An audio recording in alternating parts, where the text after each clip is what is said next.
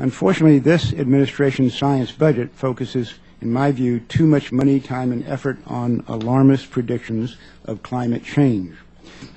We keep seeing this being presented to us as a fact, saying that global warming is being caused by human activity, and that 97% of all the scientists believe that global warming is caused by, that there's global warming is caused by human activity.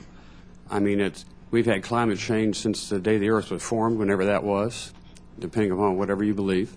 And we'll have climate change to the day the Earth implodes, whenever that is. I'm just wondering how that related to, like, for example, global warming and eventually global cooling. And I may want to get your cell phone number, because if we do go through a couple cycles, global warming and then back to global cooling, I need to know when to buy my long coat on sale.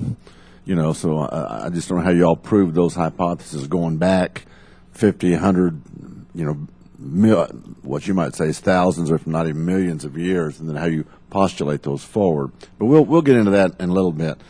The Keystone Pipeline, I'm very, very interested in, because it comes into my district. The question is, how much of the climate change do you think is influenced by human behavior? Natural changes which we understand and which are underway on a long-term basis as we speak would, if they were the only influences, be cooling the planet rather than warming it.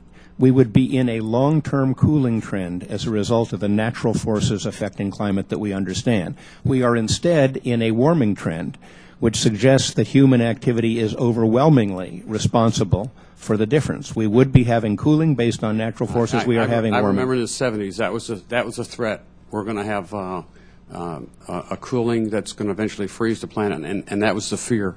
That was before Gore invented the internet, you know, or the other terms.